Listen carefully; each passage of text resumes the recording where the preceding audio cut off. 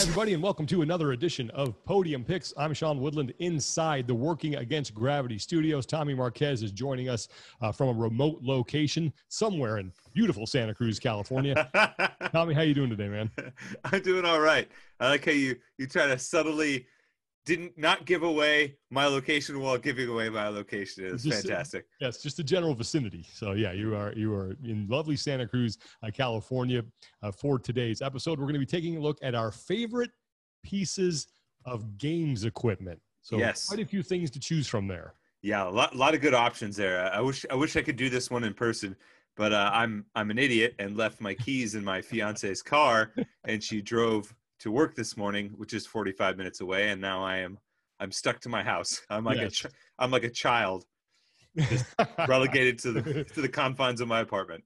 There's milk in the fridge. If you have any problems, talk to the neighbors. Yeah.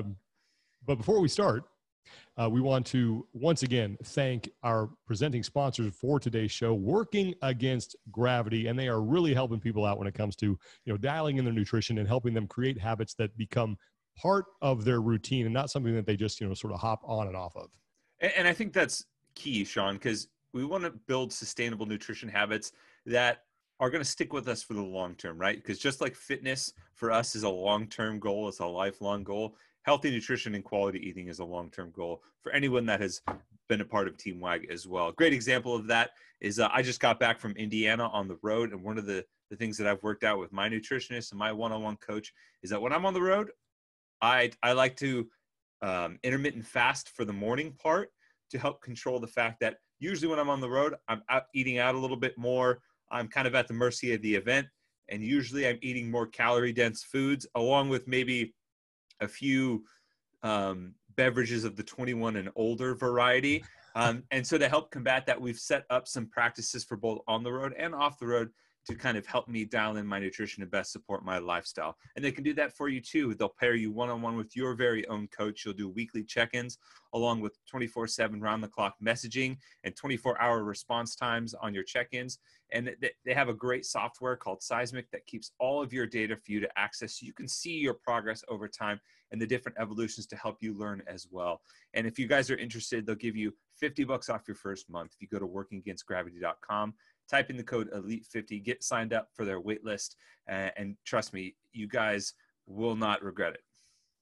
Yeah, we love having Working Against Gravity on board. We also want to thank our sponsor, Whoop, and something that we started doing with our Podium Pick segment with Whoop is we have a pretty sizable Whoop group now for Talking Elite Fitness, and we like to kind of run down the top people in every category from our Whoop group. And so today we are going to be looking at our top recovery scores for the entire month now of August, as we are basically staring September right in the face. Yes, hard to believe that it's already September, but since we are at the exact end of September, the exact end of August, we have a perfect amount of data set to calculate our top 10 recovery score athletes for the entire month. So here are our top athletes for the month on the Talking Elite Fitness Whoop group.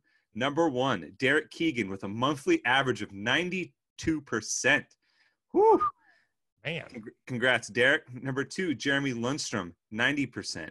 Number 3, Maggie Robertson, 89%. Number 4, Annie Barthel, 88%. Number 5, Sarah McGarry, 85%. Number 6, Eric Mounier, 85%. Number 7, Richie Carey, 84%. Number 8, Natalia Oatsfall, 82%. Number 9, Luke Kelly, 81%. And 10, rounding out the top 10 for the month of August on our Talking Elite Fitness group is Jimmy. Okay, all right, I'm going to butcher this. Kai Kendall. All right, yep, I think I got it. Jimmy Kai Kendall, 81%. And all of those are well in the green, well above what we've been putting up. So if you heard us call your name at any point in time and you're in the top 10, share us your recovery tips. Let us know what you guys are doing to maximize your recovery and your score on Whoop.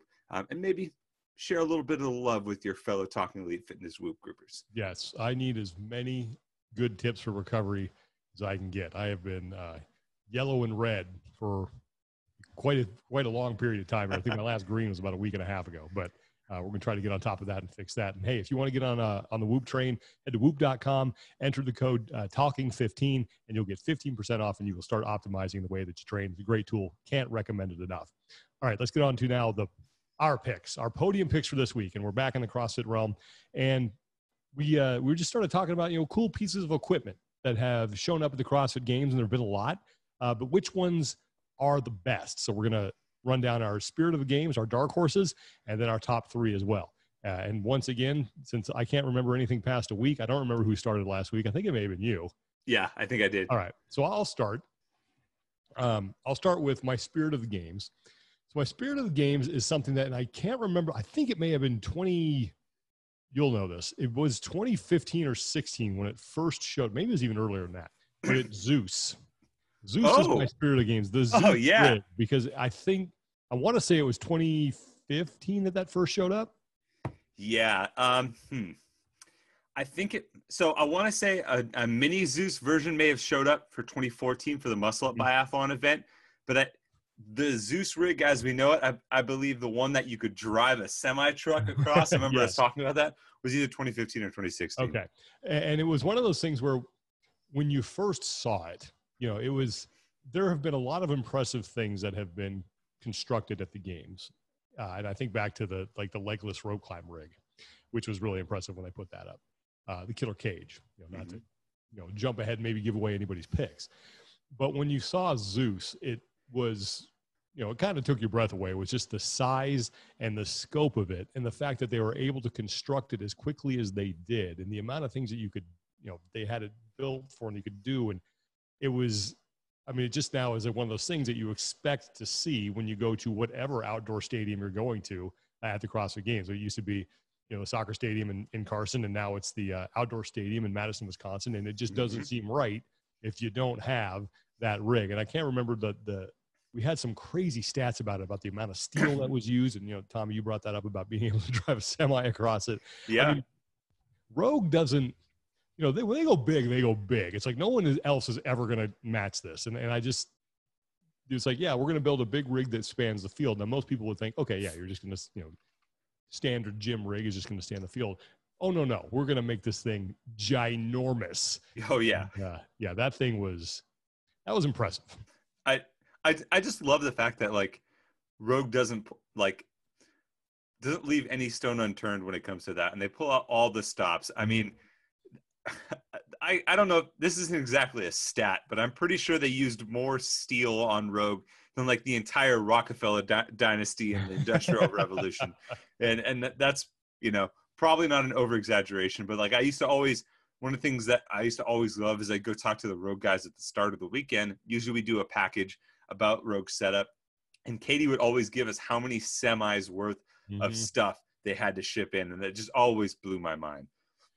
So that's my spirit of the games, the Zeus rig. I'm going to go now to my dark horse. Now we're going from the gigantic to the somewhat small, but extremely important in my mind. And that is, and I can't remember again what year this one first showed up, but this is the Rogue competition barbell that was shorter. Oh, because that really helped, I think, clean up the competition floor. They put more people out there because they had, whatever amount of distance they took off the regular barbell to the competition barbell made a difference on the competition floor. It cleaned it up. It allowed you to put, maybe 1 or 2 more athletes out there. It allowed more room for the judge. And it was just one of those things that it was, when you saw it, you're like, oh, well, that makes total sense. Now we have so much more room out there, so much room for activities here. Yeah. And it was such a simple and elegant solution to a bunch of barbells crowding the floor. And I think it was heavy 17.5 when they did that one where they had, I don't know how many barbells they had. The 100 barbells out. It was 10 lanes of 10. Wouldn't have been able to do that with the regular barbells. The competition barbells made it possible. So that was one thing that I think, as far as a visual standpoint, isn't super impressive just looking at the piece of equipment. But what it did and what it allowed Dave Castro and company to do at the games, I think was pretty significant. So those are my first 2. Those are 2 really good. We've definitely taken a slightly different approach here, and I really like that. Okay. The short bar, I want to say the first time I remember the shorty bar showing up was maybe 2014. I think you're right. maybe That sounds 2013. right. But I want to say they had it for Nasty Girls 2.0, which is a 2014 Mhm. regional workout. But yeah, like you said, like that heavy 17.5. And one of my favorite shots from that year was just there was like an overhead spider cam shot of Mhm. like unleash the hounds of the equipment crew as they rolled all the barbells out for like the weight changeover. And I was like, that is amazing. Yeah. It looks like this massive barbell ripple. It was so cool. All right. Yeah. All right. So my dark horse is the Big Bob. All right. Yeah. Okay. So there's kind of a theme here for me, in particular with the team programming. But the Big Bob was one of the first adaptations, in my opinion, of how the evolution of team programming really started to move forward, right? So we stopped, as Pat Sherwood used to say, it was no longer, a team of specialists and you break Mongo out of his cage for this heavy deadlift. And now it's we all have to be well-rounded. We have to work together. We have to work in unison. And what are some ways that we can adapt implements like odd objects, sled pushes, things like that, what we see in the individual competition, and like apply it in a way that's reasonable, pretty exciting, and pretty devastating. And the Big Bob was one of the first iterations of that. And I remember it showed up, I think, in 2013. I think they may have had it in 2012. Yeah, 2012 because the reason why I'm kind of curious, because I know it showed up when Hackspack was on it, was involved. And I remember doing a Big Bob test at the ranch in Aromas with the Diablo CrossFit crew. And you know what? I think it might have been 2012, but I know in between 2012 and 2013, we saw it getting used at the ranch for that testing, because that was the year that Alessandra Pacelli went individual. And I remember watching her work on Big Bob and like outperforming her teammates, and then doing the test running up the hill and thinking like, holy cow, she's got individual potential. But that was, and we saw the Big Bob evolve over time too, from the 6-person format to the 4-person format to the Fantasyland adaptation, to where you push the sled and then you had to do an actual CrossFit workout off the rig that was attached to Bob. So I thought that was a kind of a cool way to start to incorporate unity as a team. And you'll see later that I definitely touch on that more. Yeah. All right. So that's your dark horse. So my spirit of the games is, I'm not going to lie, it's a little cheesy, but it showed up for the first and only time, I think.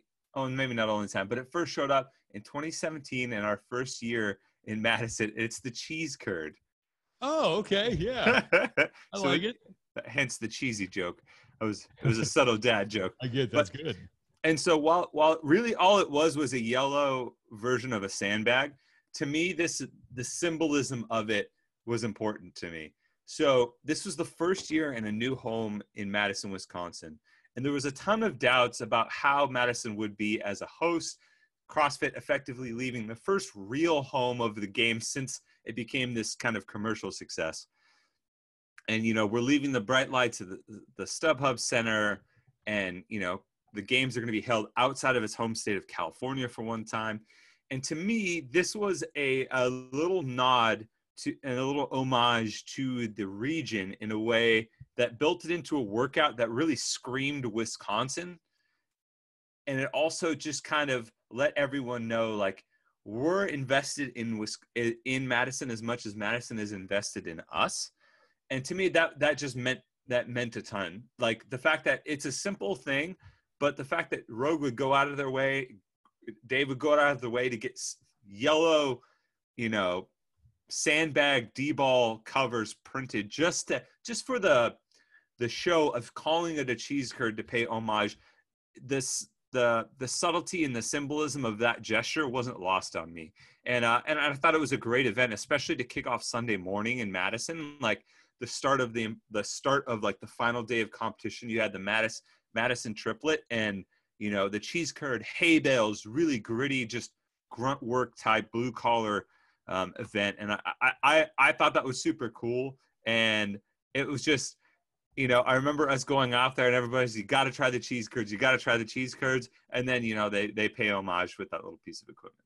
Yeah, that's one thing that I will definitely give, and this goes back to Zeus as well, Rogue and Dave Castro as well. They understand how to blend showmanship with a good test. And I think Yes. that was sort of just a little thing, that was not necessary. You didn't need yellow. You didn't. You could have called them, you could have called them cheese curds and hadn't been black. It would have been just fine. But the fact that, like you said, they went that extra mile, that was pretty cool. All right, so we have the cheese curd and Big Bob. Dark horse, is Big Bob. Cheese curd, spirit of the games. All right, so now we get into our podium, and we're going to have a repeat because my third place is the Big Bob. And for all the reasons that you said, because I think that it was the first implement that we saw that really forced you to work as a team. There wasn't anything up to that point that had all 6 members, because this is before we went to 4-member teams, working together as one, trying to accomplish the exact same goal. I mean, I think in 2012 we had the rack carry. Remember the chains? I think that was 2012. But again, that was one person working at a time. And yeah, Big Bob definitely changed that. And I'm just a fan of pushing things. Being football, we spent a lot of time pushing sleds and tackling dummies and all that kind of stuff. And I love the way it was constructed. And then you mentioned Fantasyland about how, okay, we're just going to make a pull-up bar off the back of this thing, and now you got to push it. And you got to do pull-ups.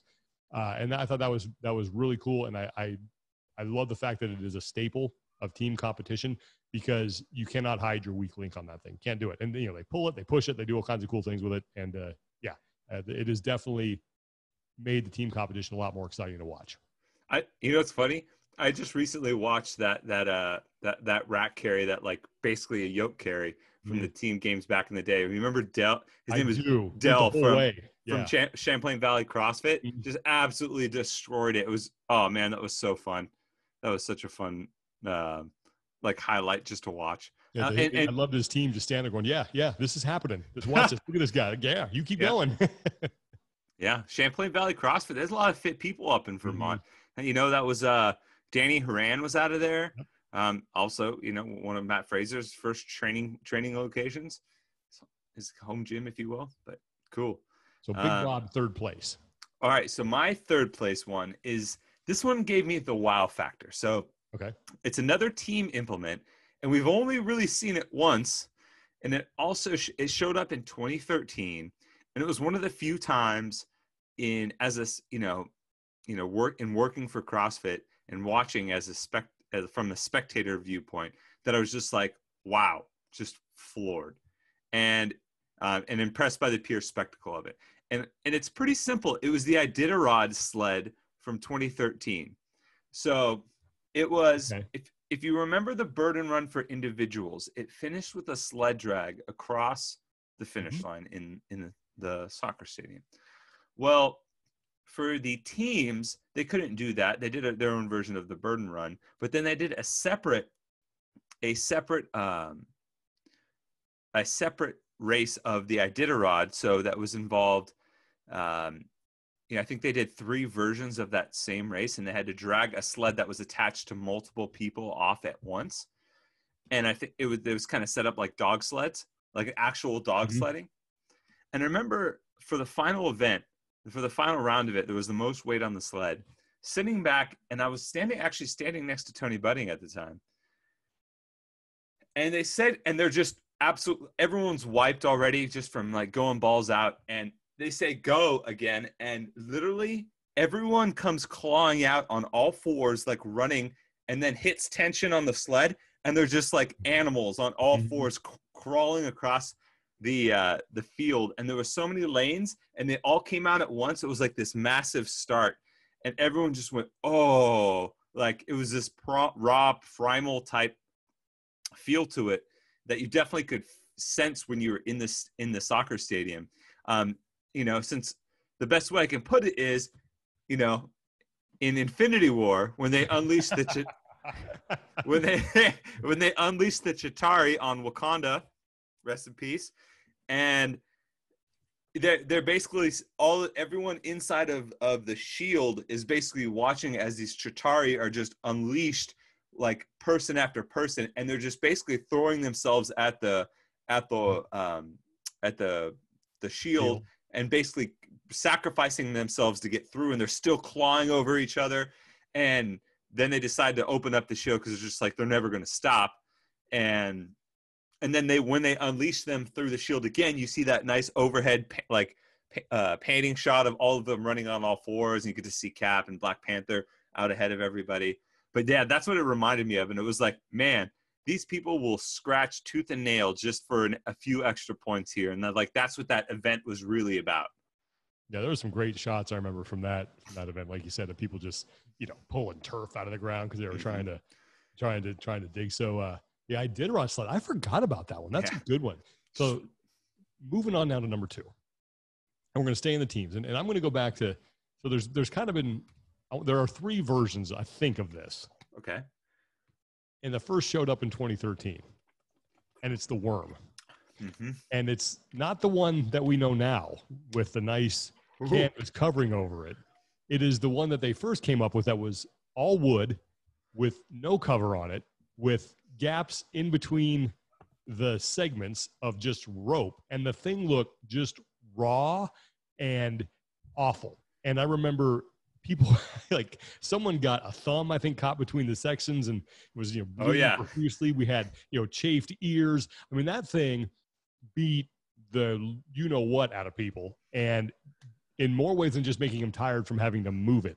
And this was another thing where the team competition took a big step because as you've used the new version of it. I've tried to, I've never worked out with it, but I've had to move it before. And I know we had to move it in the studio. It's brutal. And it's not easy to manage. It's amazing how easy some of the best teams make that look. And of course they practice on it and all that stuff. But at that time, that was the first time any teams had done that. And you could really tell who was used to working together as a unit, what teams had a plan for who was going to call the shots, if and when things started going wrong, who the leaders were, what teams were able to figure out, okay, I need to step back and just listen to this person and make sure that we're all on the same page. Mm-hmm. And I just like the fact that, again, like the Big Bob, you couldn't hide your weakest link. Yeah. And man, that thing wreaked some serious havoc. And it was so awful that, again, the next year they decided to put a canvas cover over it and change it up a little bit. But yeah, it was such a just simple, old school, just awful thing. And it was your grandpa's worm. Yes. It's like the living embodiment of your grandpa's tale. Right. Like back in my day, we had to walk uphill both ways in the snow barefoot. And you know what? You know what I got for Christmas?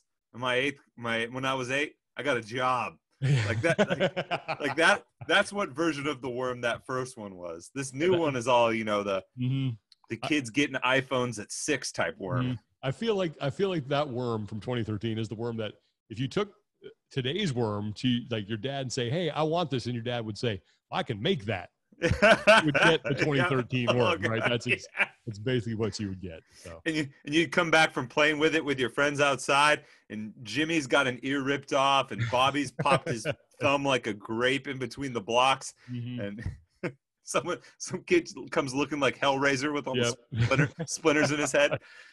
Just just like the old playgrounds we used to play on with wrought iron and giant wood chips in there. Just not safe at all. Broken glass, all kinds of stuff. So so number 2 for me is the 2013 worm.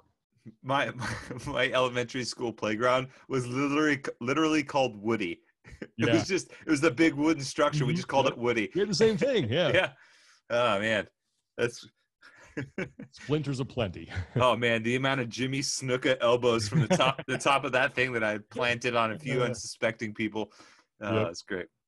All right, so my second place one is also an original version of an implement, but for the individual side, and it also showed up for the first time in 2013, and that is the original pig. Yes, so the pig. Yeah, so it showed my list. It showed up in 2013 at the Burden Run, and I remember for the longest time, everyone was like, "How can we make tire flips more applicable to competition in a way that you can standardize and make it look good and make it look formidable?" And 2013 shows up. We've already had the the marathon row and the sprint row to start, and the pool. And then we have the burden run for, I mean, depending on who you talk to, it's either the greatest or the worst event in CrossFit Games history. You know, a lot of people from on the other side of the fence loved it. Our media team, particularly Mike Roth, hated it.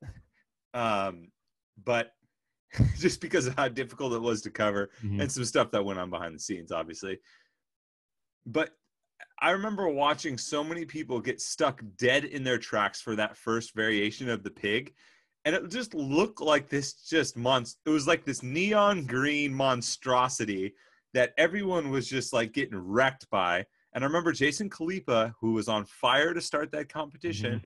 I think he won 3 straight events, and the third event was that burden run. He came out and manhandled that thing. Yeah. And, you know, flipped it all the way on his way to an early lead in the CrossFit Games. And that was also the beginning of, similar to the worm, how just because we found an implement doesn't mean we can't make it better. Right. And then they eventually refined the worm to being cased, and it's, you know, a little bit more even loading throughout. And, you know, we saw it show up in the soccer chipper in 2015. It was also one of the causes of Matt Fraser's demise in 2015 when he didn't know how to flip it. And I loved that event, you know, media coverage and difficulty notwithstanding. And I thought that was a huge step forward for individuals as well, as in terms of like building completely new implements that we've never seen. Yeah, I loved the burden run. One of my, you know, and I was on that media side of it. I thought that was such a great event. I mean, visually, like with the long shot on the soccer, or I'm sorry, not the soccer field, but it was the track, the infield of the track. Yep. Where you had the pigs flipping and just using the whole facility. Like, I loved it. And for those of you, you know, Tommy mentioned Mike Roth. For those of you who are wondering why he hated it so much, is it because it was just impossible to cover. It was the first time we've used the whole facility there. And it is now, he now lovingly refers to it as the double fister because apparently the only way you got over it was to drink heavily afterwards. I think there are t-shirts that exist that I survived the double fister on it that some of the crew will wear every now and then at the CrossFit Games. So yeah, man, the pig I love the pig. I actually got to play with it a couple of times too. The old green. Oh yeah. Yeah. And to showcase how far he's come, back in the day, Dave Castro didn't play nice with the media team back then. No. And he started that event early, much to the chagrin of the media team, which is partially why. And Dave was just kind of running on his own time frame. And we're like, wait, what? Yeah. How are we going to cover this event if we don't know when it's starting? Yeah, craziness. But oh man, I just had something. I had a comment that one of, oh well, it'll come back to me. Okay. But yeah, it was you said something, and I had a really funny aside that it reminded me of about that. No, it was about that event in particular. Oh yes, but so every time I think about the burden run, because it covered, you know that famous SNL skit with, you know, Blue Oyster Cult and Christopher Walken. Yes. And he's like, explore the space. That's what the burden run represents to me. Like, we really explored the space of the StubHub Center that time. Yeah. One of my favorite shots too, I remember we had this, and I give Mike Roth credit for this, is when Jason Khalipa emerged from the tunnel. He's the only guy in the stadium. He gets on the sled, and we had this great sort of 360 spider cam shot of him pulling that thing, and it was awesome to see the crowd. Crazy for him. Yeah, it's one event that I would just love to do because it just looks fun. You know? But no, I wouldn't want to carry that log, because that's another thing I think that ripped people's ears up. Yeah, was like the baby worm, I guess you would call it for individuals. All right, so number one for me, and this is a lot of it just has to do with the pure aesthetics of the way that this thing looked, and I believe this was 2014, and it was the sprint sled. Oh yeah, because they could have very easily just rolled your standard, you know, sled that you see in your gym out there and done essentially the same test. But they wanted something different. And Rogue builds this thing that looks sleek. It kind of looks like a sci-fi, bobsled if you were going to hop in the thing. Yeah. And and I remember they explaining to him like why they built it that way is because they wanted it to kind of wedge into the ground, offer more resistance than a normal sled would be, more surface area up front, because I think it was at a point at the front, and it was just, we had one in the studio way back, and I can remember moving it around and just thinking, man, this thing is it's just diabolical because it Yeah. looks easy. And I think a lot of the athletes thought it was going to be easy.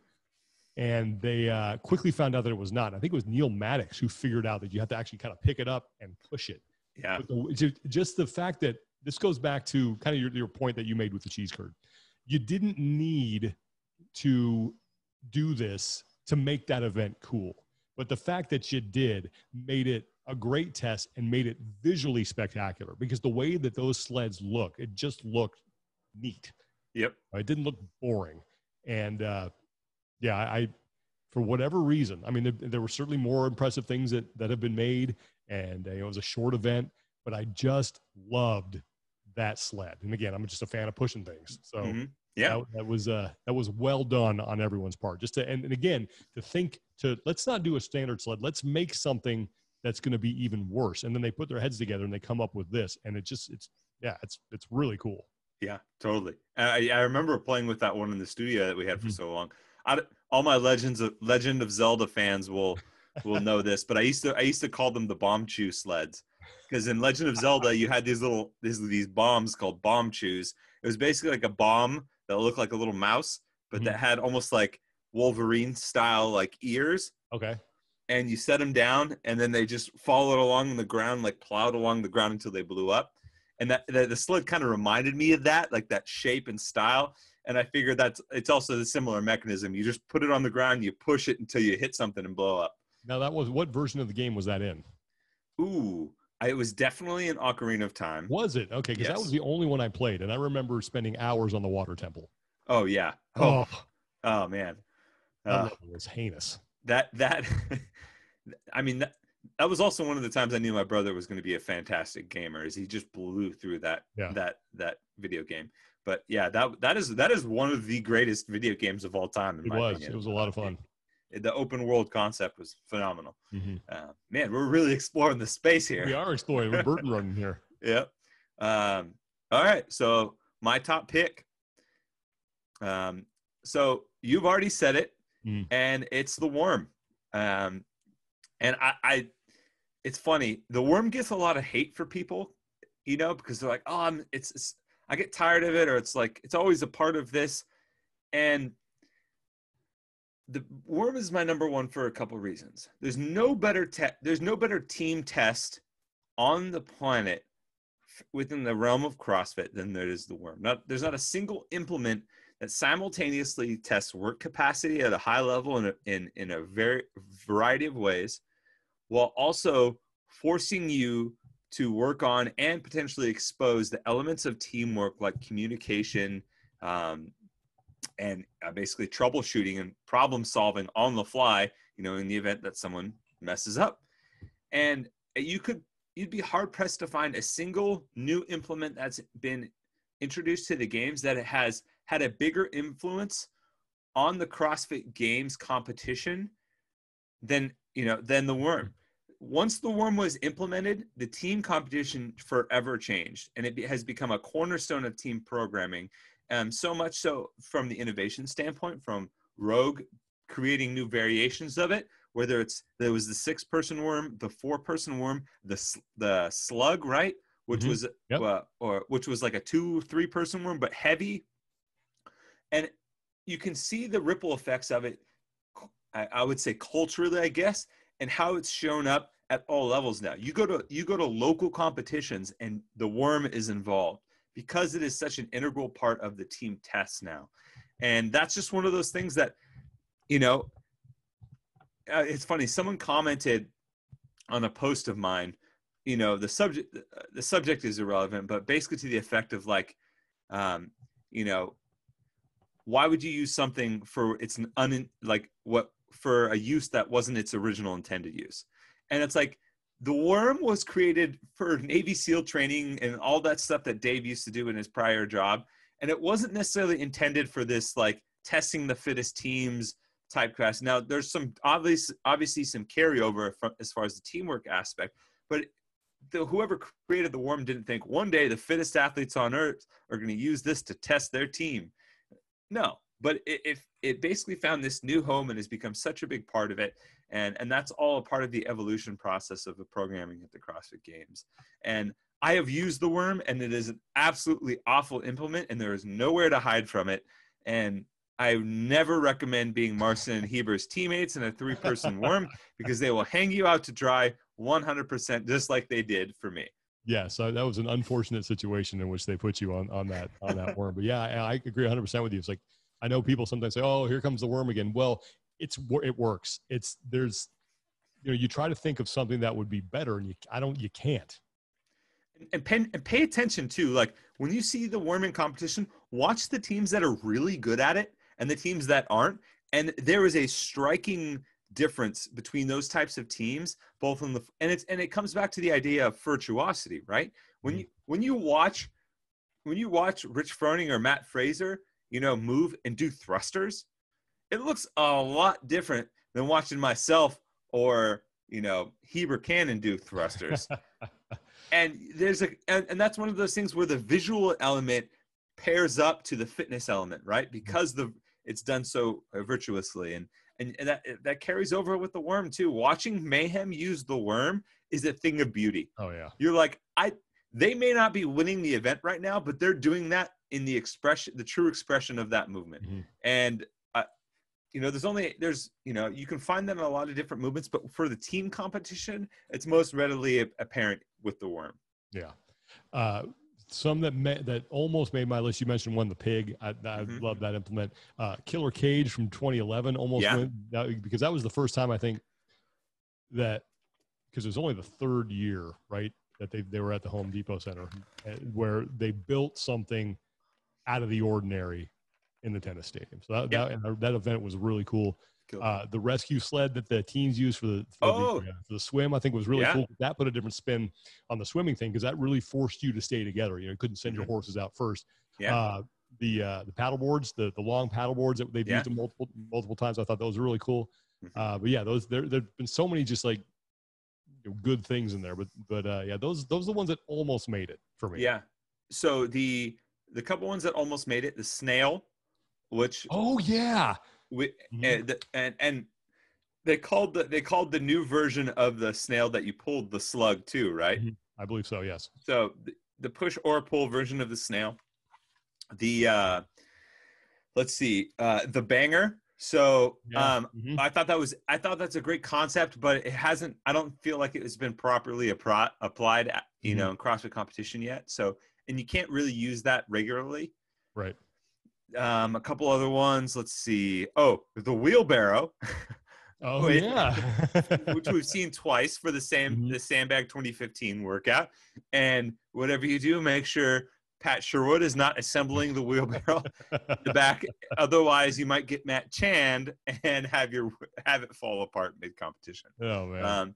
A last one that I thought, I just really enjoyed it. It doesn't really have much relevance to competition. We've since found better variations of it. But back in 2011, they used these like military gas cans for the farmer's walk. That. Yeah, those are cool. Yeah, and since like for strongman sphere, they use the typical strongman's like farmer's walk rig. But I just thought that was a super cool, like quick, easy way, and it looked different. And in 2011, it was a neat little twist to the skill sessions that they did for that competition that we haven't seen show up since. Yeah, I would even throw the obstacle course in there too. Yeah, it's not something we haven't seen before. You've seen that, but it was cool that they actually, they built it and they've used it multiple times, and that was a fun event. That was one of those events where I was like, I wonder how this is going to play out. But the way that they did it with the bracket or the elimination style, I thought was fantastic. Yeah, it's funny because like that was we finally got to see a cargo net in competition, and I felt like before the reverse hyper was like the cool piece of equipment to have that never got used in your gym. I feel like the gyms that had a cargo net were like similar. You're like, oh, you guys got a cargo net? And they're like, yeah, it collects dust. And, and I was always curious to see how you would get involved in competition. And, we saw it almost kill Matt Fraser and Pat Bellner back to back. Anytime I'm having a bad day, I just go back and watch that video. Right. Just because I'm like, you know what? Serendipity exists in the world, because they both should have been hurt at that workout, and they both made it through and made the podium. So my situation can improve too.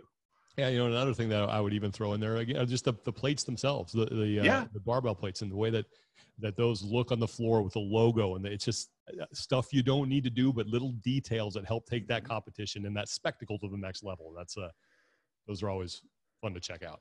Yeah, totally. Oh man, I'm trying to think if there's anything we forgot. Yeah, same here. Killer cage was good. Yeah, I mean, you could even say the Zeus rope. Yeah, which is the heavy rope. I mean, it's just a heavy jump rope, right? And the thicker climbing rope, stuff like that. Yeah, but I think I think those are 2 good lists that we compiled there. I'm really looking forward to seeing what other people think, because I'm sure there's something out there that we missed.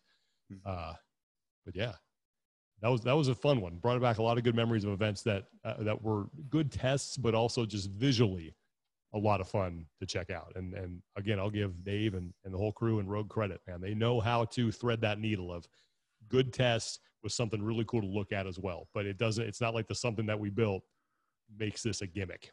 Yeah. So yeah, that's been a lot of fun to watch over the years, and hopefully we get some more of that here in 2020, whatever the games look like. So that is going to do it for this edition of Podium Picks. Thanks so much for checking it out, and be sure to check out Working Against Gravity, workingagainstgravity.com. Elite 50 is the code you can use to get $50 off your first month of nutrition coaching. We also want to thank Whoop for being a sponsor of the show. Go to whoop.com and use the code TALKING15.